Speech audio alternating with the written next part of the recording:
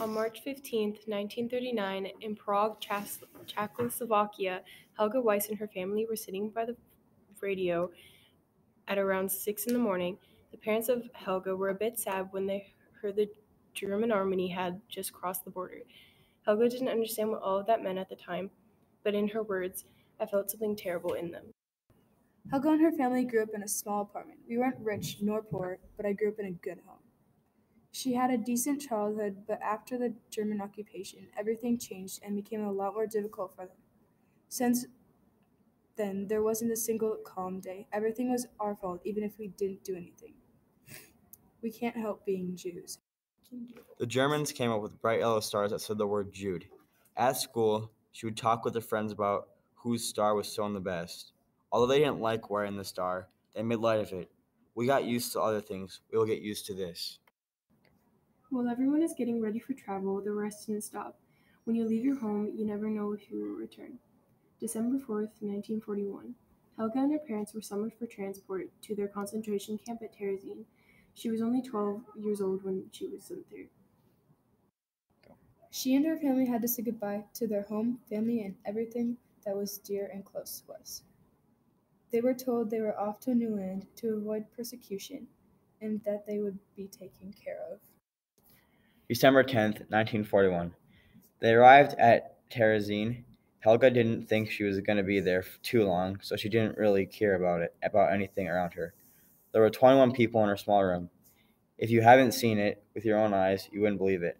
Terezin was built to hold 7,000 people, but during the war, 60,000 people lived there. Go. During her time there, she has to smuggle messages to her family. In December, children with their normal life built snowmen. She found a picture while she was there of children building a snowman.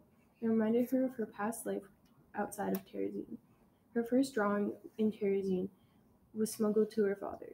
Her father told her to draw what she sees. After that, she started to draw everything she sees in her everyday life there.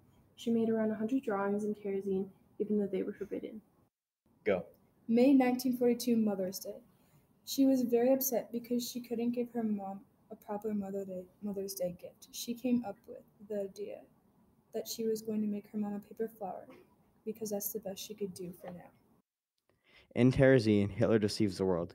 They wanted to show the world that the Jews were staying, while once it was invited International Red Cross commissioned. Helga really hoped the Red Cross would come and see the situation was. She hoped that they would see the torture for them and could be changed. When they checked the area, they found it all to be okay, so it was great propaganda. Transport was not only to Terezin, but from Terezin as well. Nobody knew where the people from Terezin were going. It was called the East Transport. I had no idea about the gas chambers, says Helga. 1944. Thousands of men were transported. They were told they were going to prepare a new city for the Jews. Instead of the new city, they were all sent to Auschwitz. October 1st, 1944. The first transport they sent out 44 men, but the second one carried out her father.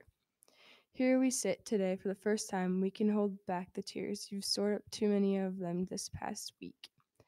She always wondered when her dad would let her volunteer to go with him.